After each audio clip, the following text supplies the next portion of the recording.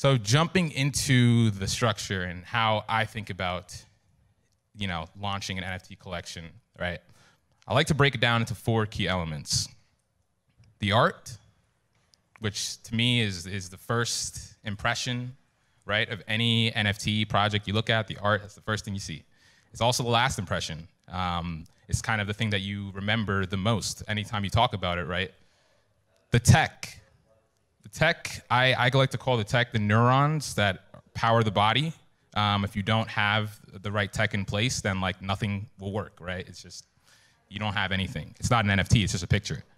The marketing, obviously you need to get your project in front of a lot of people. You need to make sure that you have visibility for your project.